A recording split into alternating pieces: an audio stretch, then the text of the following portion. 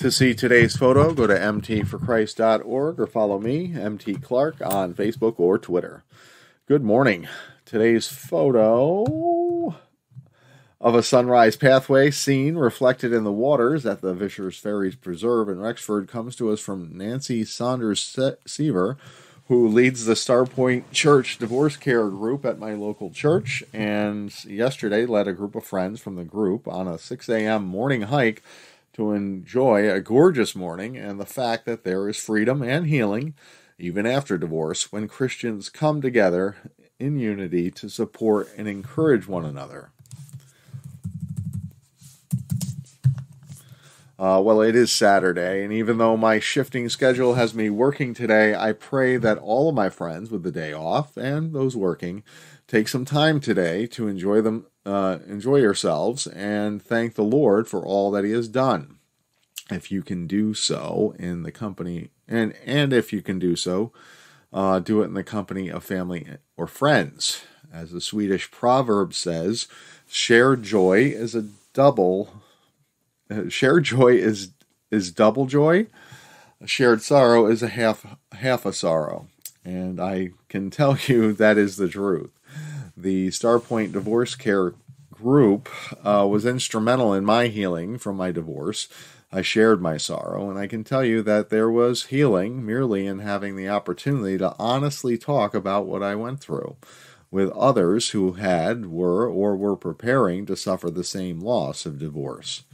The word indicates that confessing our sins to our brothers brings healing, and I know that I released many burdens through that group.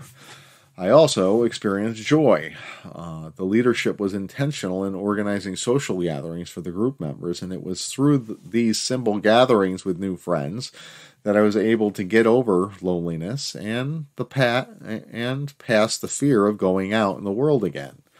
The enemy would have us isolate ourselves because when we are alone, he can more easily condemn us, make us see the world as hostile to us, and keep us in bondage to addiction, fear, anger, or depression.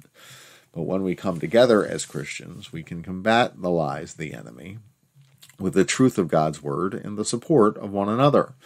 And so, in the spirit of standing on the truth, let's continue with our current series, which is an examination of some of the common lies the enemy tells us to cause us to doubt our faith or to choose not to follow the Lord with the way we live our lives. So today's big lie is lie number 6. I am all alone. I purposely put today's big lie in the first person tense because that is often how the enemy delivers the fiery darts into our minds. 1 Chronicles 21:1 tells us, "Now Satan stood up against Israel and moved David to number Israel." Here, Scripture indicates Satan, apparently underneath God's authority, moved David to take a sentence of the people of Israel, but he didn't follow the guidelines for doing so that God established with Moses, thus acting in pride and against God's word. Acting in pride and acting against God's word, Sounds like Satan to me.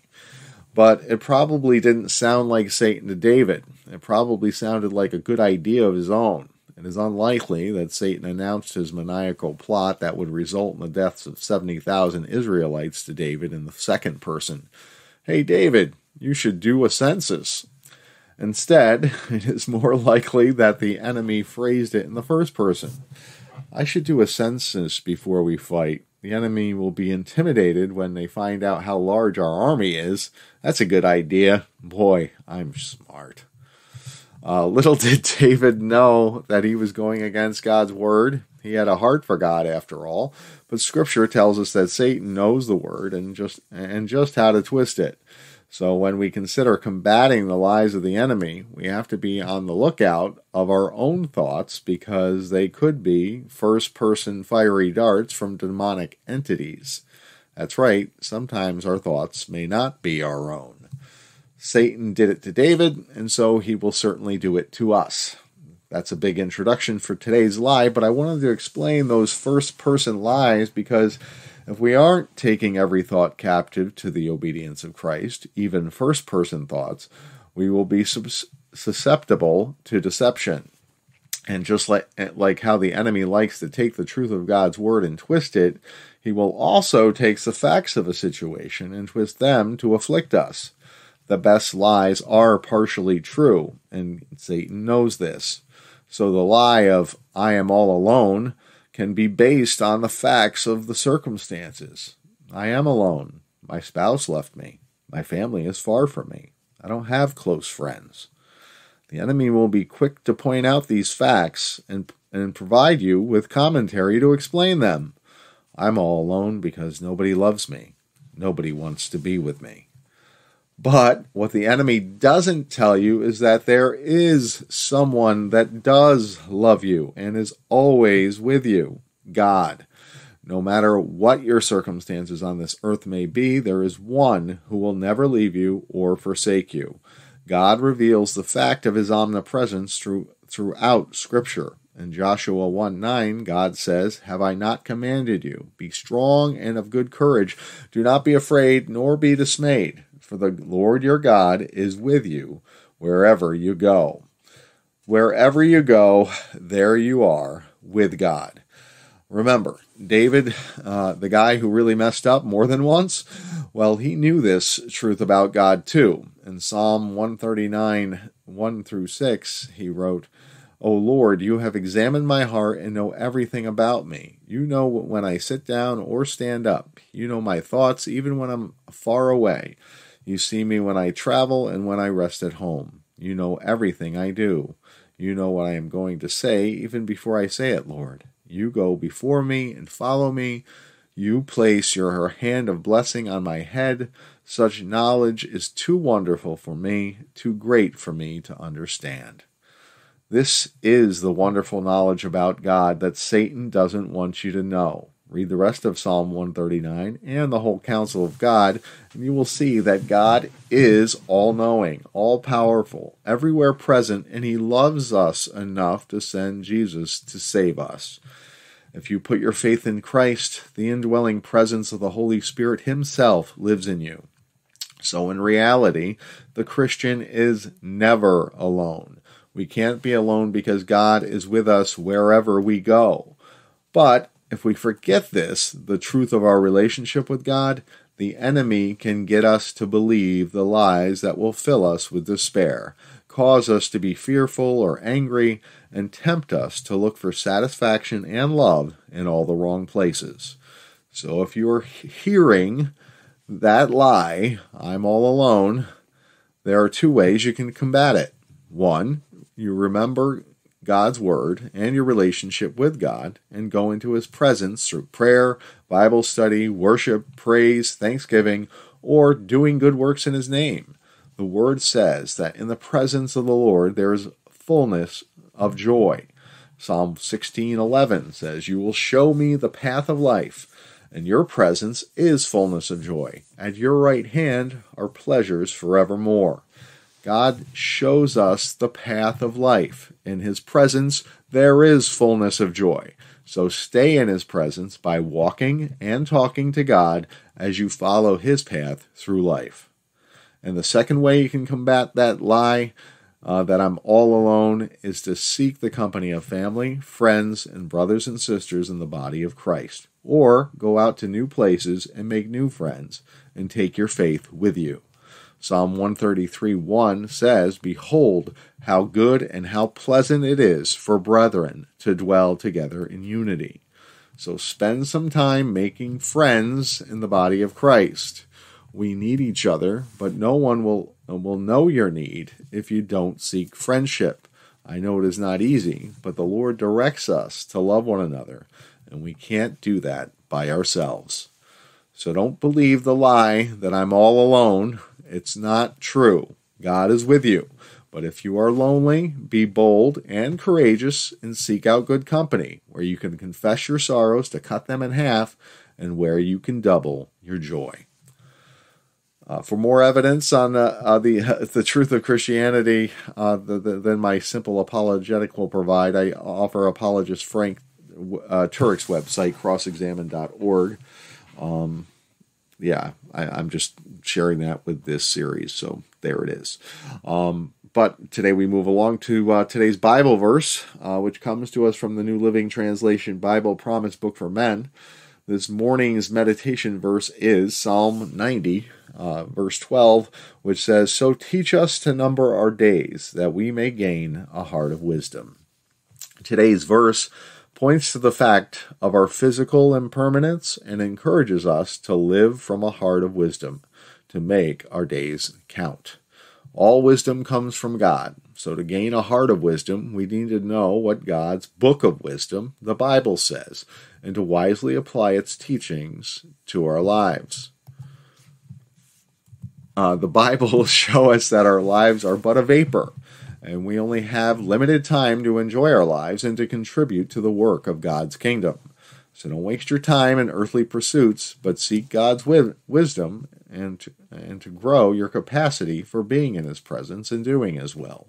We have to grow into maturity, and it may take some time to gain that heart of wisdom, but if we number our days, we will be able to focus on what's really important, what will last for eternity, our character, and the work we do for and with the Lord. As always, I invite all to go to mtforchrist.org, where I always share insights from prominent Christian theologians and counselors to assist my brothers and sisters in Christ with their walk. Today we continue sharing from A.W. Pink's The Sovereignty of God, and we are in the conclusion. And today he shares the second final point in his conclusion, which is God's sovereignty and Christian service. So if you want to see how the two relate, our service and God's sovereignty, go to mtforchrist.org, and you'll see that resource at the end of today's blog post. Also, at the end of today's blog post, you'll see an encouragement to join our Victor Over the Darkness, the Bondage Breaker, and Freedom in Christ series of discipleship classes via the MT for Christ 24/7 podcast, or 247 podcast. Those are available on the YouTube channel as well, of the same name, MT for Christ 247. Those are based on the Word of God and the teachings of Dr. Neil Anderson. So it's good teaching, and if you wanted to, we can provide you with the materials that I handed out in class when I taught those classes in 2021 via email at no cost. Just reach out to me at mtforchrist247@gmail.com to ask for those materials today. And obviously we share Scripture because it teaches us wisdom, and we encourage people to know Scripture because it tells us the truth. And so we encourage Bible study on a daily basis for everyone, and we encourage Bible study on our podcast by sharing our topical Bible study that we do once a week with Arthur and Susanna Sincotti. So join us tomorrow as we'll be sitting down to another study. And if you wanted to check out the archives, our studies go all the way back to April, I believe, of 2021. So, the whole point of this blog and podcast is to encourage Christians in their faith and to, combat the lies of the enemy and to live free in Christ. And so if you don't know your freedom, we encourage you to check out those teachings, because it's all about who you are in Christ, about the spiritual forces of darkness, and how to experience your freedom. So we encourage you to check those out. It is Saturday. I do have to work. Time is limited, so let's pray. Lord God, Heavenly Father, thank you for another day in your kingdom. Lord, we thank you so much for all that you've done for us. Thank you for showing us that we're never alone when we're a Christian, that because of our faith in Jesus Christ, you put your Holy Spirit in us to guide us and to lead us in the way we should go. And you also gave us a guidebook for life, the Bible, where we can learn more about you, learn about Jesus, and learn how we should live our lives. Lord, we thank you for your guidance and your love, and we thank you for your abiding presence in our life, Lord. We know you're with us every step of the way, and we thank you that you're with us. And Lord, we just pray for anyone who's listening or reading this message today, that you would bless them and come alongside them so they would know your presence and your power in their lives. And Lord, as always, we pray for you to go before us today, open our eyes to the things you want us to see, and lead our path in the way we should go. Because, Lord, all we want to do is represent your kingdom here on earth and, share the love that we've received so abundantly. Lord, we thank you, we praise you, we love you, and we pray all these things in the mighty name of Jesus. Amen.